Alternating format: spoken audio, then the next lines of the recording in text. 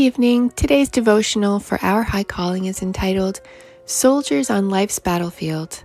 Fight the good fight of faith, lay hold on eternal life, wherewithunto thou art also called and hast professed a good profession before many witnesses.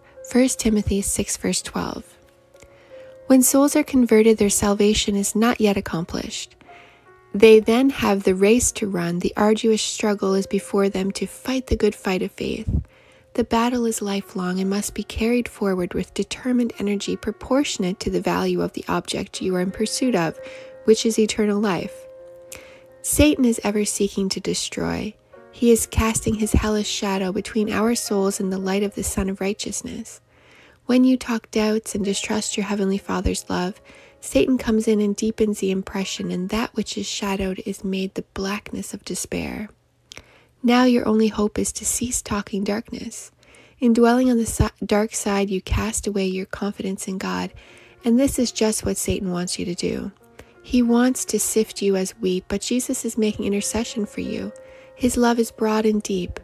Perhaps you will say, "How do you know he loves me?" I look where you may look, to the cross of Calvary. That blood shed upon the cross cleanseth from all sin. We are daily working at our destiny. We have a crown of eternal life to win, a hell to shun. We certainly cannot save ourselves, and we know that Christ wants us to be saved. He gave his own life that he might pay the ransom for our souls. When he has made this infinite sacrifice, he does not regard us with indifference. We want to cling to the way, the truth, and the life. We have a living Savior, a living intercessor, one who will help us in every time of need. When tempted to go into the dark cave of doubt and despair, sing, "Arise, my soul, arise, shake off thy guilty fears. The bleeding sacrifice in thy behalf appears. Before the throne my surety stands, my name is written in his hands."